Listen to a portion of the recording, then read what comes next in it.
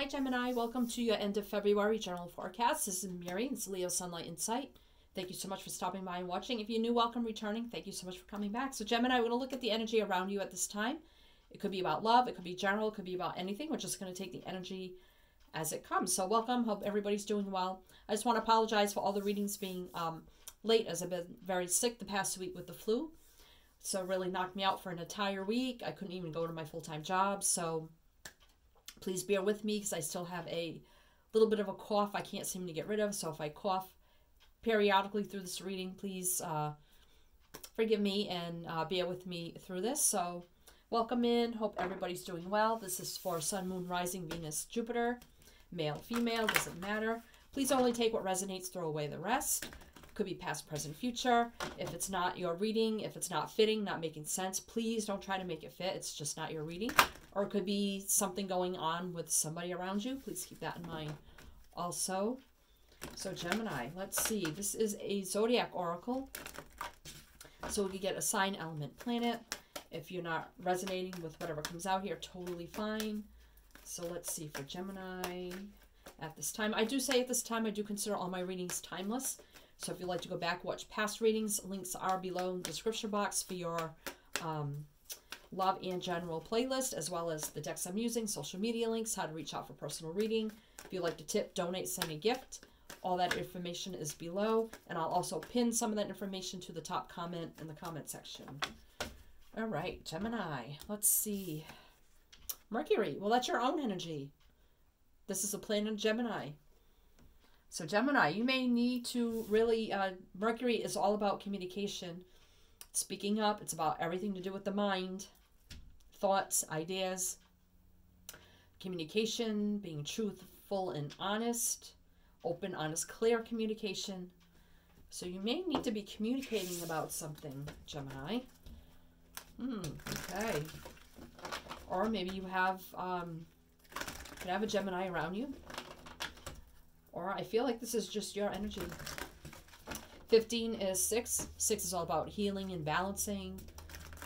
All right, so let's get an opening message for you, Gemini. At this time, for Gemini, please. Opening message for Gemini. Oh, that's 2. I just want 1. Respect. I just got this for Leo, I believe. And we have 15 again. 6 again with the healing, balancing energy. So it's either you're wanting respect from somebody or you need to give somebody the respect they deserve. And there needs to be some sort of communication around that. Wow, we got 15-15. Wow. Gemini. Holy crap. You add that together, that's 30, and that's 3, and you're 3. And you add that together, 3, 3. 6 is that healing, balancing energy. Something, somebody or someone that you know, a friend, a family, a coworker here, there needs to be a communication, conversation about respect or something. That's been coming up a lot in the readings here. So, what's going on, Gemini? All right, so let's get an energy card for you, and then we'll pull tarot all around that. And then we'll look at the situation, advice, possible outcome. Dowry. So this is 42, which is 6. I can't make this up.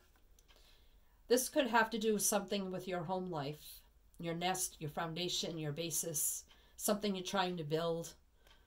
A home life, a nest, your stability, your structure, your foundation, your basis. Maybe you're trying to become single and independent. You're trying to build a life for yourself on your own. You're trying to build your nest. You're trying to build your foundation. Trying to be balanced. But there's something about respect in this. Okay. Secret Keeper, 17. Frog Mouth. 17 is 8, and 8 is about taking action, taking control, movement, travel. But we have Secret Keeper here. So, and that card doesn't necessarily mean somebody's keeping secrets. But let's see what here. You are being encouraged to seek out the secrets being held in trust by your elders. Approach them with respect and ask them to share their sacred knowledge.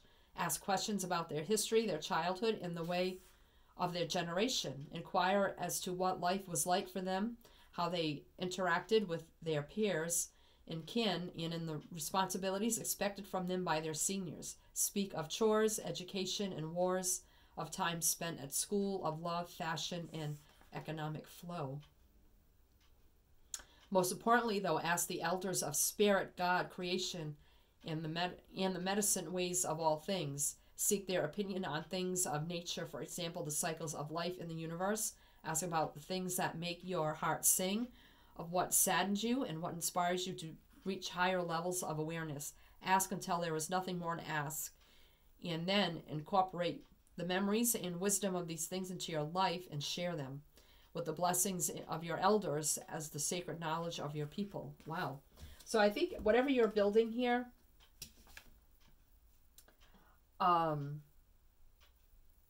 whether it's your future, it's your foundation, something here, I think you need to get more knowledge about your history, your ancestry, and that kind of, there needs to be more respect about your lineage, your ancestry, your elders, everything like that just described. It's like the secret of life, the secret of your history, your family's history, your lineage, everything there. There may be something that you need to know for some reason that you may want to look into. Something very, I feel, respectful. So however that means for you. And I think it's just going to help you on your journey here. It's kind of an odd message, but wow. I think it'll be very healing and balancing for you to understand everything of the past. Going back generations. Hope that makes sense for somebody. All right. So let's get this energy. What is going on here, Gemini? And that is all, you know, Mercury is all about communication. So I feel like you really need to, do like research and really dig deep and learn and grow and find like a newfound respect for your ancestry, your lineage, your DNA, everything. There may be things you don't know, things that may help you to better understand you and who you are as you build a life for yourself. Wow. Okay. Gemini. So if you're one that doesn't know much about your family's history, it may be time to start doing that research. All right, so what's going on here for Gemini? So, making a decision, a judgment call here. This is resurrection of the past. I think you need to resurrect your past. You need to do that deep digging and research on your past, on your family's past. Like I said, your ancestry, all that kind of energy. All right, and making that decision to do so, a judgment call. Queen of Wands energy, so it's a very fiery, passionate kind of energy. It's also like an entrepreneur kind of energy. So if you're like an entrepreneur or something, maybe there's something in your family's ancestral past that can help you understand your future, I feel. I think there's some secrets about your family or something that you don't know that I think would only make you stronger and would only help you to build a better life for yourself and understand this life for yourself. Maybe you're being led to go down a certain path, a certain life, and you don't understand why. Okay, so now we have the Magician. So yeah, manifesting a brand new beginning here. So you're manifesting a new beginning here, but then we have the Ten of Swords just flew out here. So this is an ending. So they always say after an ending always comes a new beginning. So let's see what else is here. Seven of Swords. So that could be kind of sneaky behavior. Something not trustworthy. The Lovers here.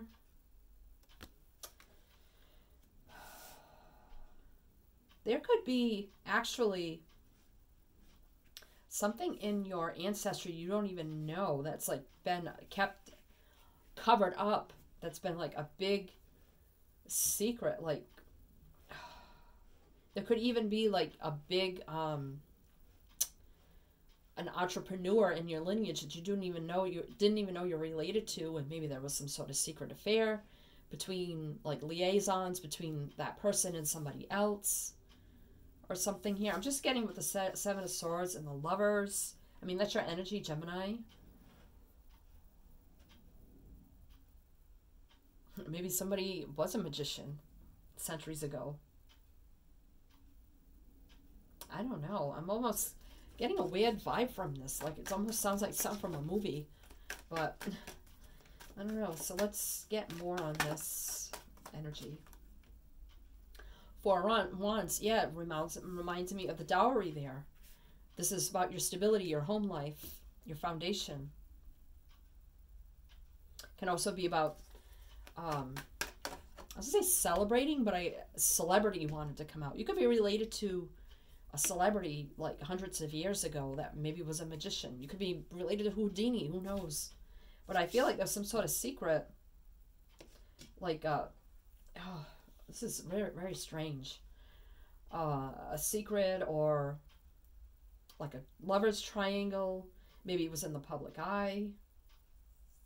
I don't know. This is very strange. Knight of Cups. So moving forward.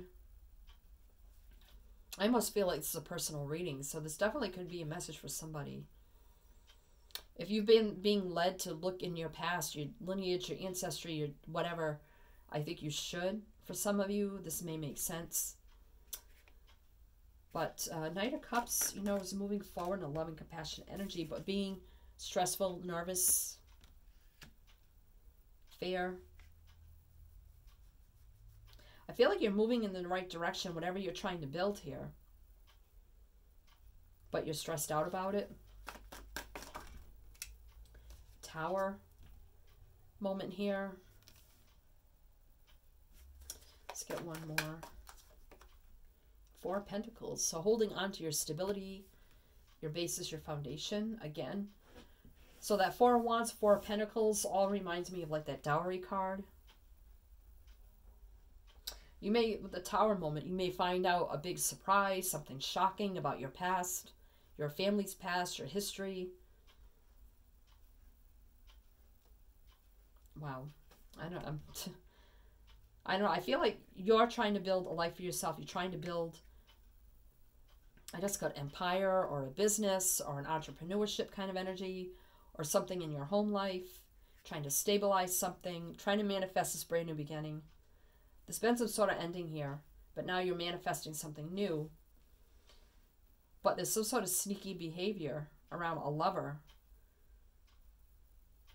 I mean, that could make sense for you if, you know, you've had a lover that was sneaky, that had other lovers, and now you're going on your own, building a new life for yourself. That could be the Tower moment, finding that out. So I'm getting different messages here. So, you know, you finally like respecting yourself, like, you know, I deserve more than this. Secret keeper, I mean, finding out the secret here. Maybe this person, you know, had many other lovers and it came as a shock and surprise for you. Now you're just holding back your energy from this person. You're moving on without them. You're having a stable life on your own, manifesting a new brand new beginning. But that Judgment card, you know, making that decision, it can be also about forgiveness. That's for some of you. Advice for you, the High Priestess. Listening to your gut, your intuition, knowing what's the right thing to do here. But keeping it to yourself also, not like telling everybody either. Yeah, because you're feeling bored, complacent now. The Four of Cups energy. Temperance. So tempering your energy, balancing yourself out. Healing energy, patience. And the Star. Yeah, so this is being telling you, be patient with yourself. You know, keep to yourself here. Like, you know the secret. You found out the secret. The High Priestess energy. I think you were bored and complacent anyway. But you can get through this by tempering your energy, patience, healing. The star's here for divine healing. Something that was meant to be, unfortunately, with the star energy. So, all right. Possible outcome here, 3 of Pentacles. So, it's working on yourself, taking care of yourself. Could be learning something new. 6 of Pentacle energy, again, balance. Working on yourself, balancing yourself out, balance. 2 of Wands, making plans, decisions for your future now, looking ahead to the future. Your own, building your own dowry for the future. Respecting yourself. Moving on. I feel like, I don't feel, well, we do have the 10 of Swords for a painful, hurtful ending there. But other than that, I feel like, yeah, it was painful, but it's like, oh, well, it is what it is, and now you're just moving on. Maybe, you were bored in this relationship anyway. So now you're like, well, whatever it is, and now moving on from that. But for some of you, I feel like you need to find out about your family's past, something with your family's past. For some of you going in a new direction, and you're not understanding why you're being called to go in a direction you never really would have thought of. I think there's something in your DNA, your ancestry, that's really going to help you understand something that makes sense for some of you. So on the bottom here, we have the 6 of Wands. So going after your success, victory for your future. 2 of Cups. So this is about soulmate union. I mean, you could find another soulmate in the future, but this is just being aligned with only those that serve your highest good, aligned with your true self, your higher self, going into a better place. You could be physically moving. Again, building that dowry, moving to a better place, more healing, calm place. Queen of Pentacles, knowing your value, your worth, being stable and grounded, abundant. Knight of Swords, again, I feel like you may have taken quick action here once secrets were revealed, Tower moment came in. Just got up, took action, took off. Use this sword, cut away things no longer serving you. Truths, kind of energy. Yeah, some of you could be divorced or just doing what's right and just for you. Bring justice to yourself. Maybe going out with friends, being single, having that single life now. So we have Libra. We have Libra, Gemini, Aquarius. Virgo, Taurus, Capricorn. Kind of energy. And we have Scorpio, Leo, Sag, Aries, Gemini, Virgo, Gemini. What is this here? Let's see. Scorpio, Cancer, Pisces. Cancer, Pisces. Sagittarius, Aquarius, Aries. Aries is Scorpio energy. So those are the energies I see. So mixed messages there. So I guess take it how it resonates. So so I do ask Gemini, especially if you're new, you like my style, how I read. Please do like, share, subscribe, comment. Love to read the comments. Hit the bell. You won't miss out. I do about 5 readings a month. Feel free to check out my channel. Again, I'd like what you see if you subscribe. Thank you. Thank you to all my new subscribers. Thank you to those who have tipped, donated, reached out for personal readings, sent a gift. Thank you, thank you. Couldn't do without you guys. So, oh wow, it's way too many. Okay, let's take this one. We have home. Wow, and we got the dowry there. I can't make this up. Your household situation is improving, even though either through a move, wow, and I had said that, or a healthy change in the occupant. So, yeah, some of you feel like got up here, left home, moved, or moving, going on your own. All right. Healthy change for the better. All right. What else here? All right, we'll take these. So we have easy does it. There's no need to hurry or force things to happen. Everything is occurring in perfect timing. Peace. There is no need to worry as everything is working out beautifully. And independent. Wow. Your independence is a foundation to your strength and success. Wow, some of you definitely becoming independent here. Mother Earth, I've been getting this a lot too. You're called upon to help with environmentalism. It's not that, that's that Earth energy of knowing your value, your worth, being stable and grounded, growth, abundance kind of energy. Well, Gemini, best of luck to you, sending you many light, love, and blessings. As I always say with my channel, to always, always shine your light.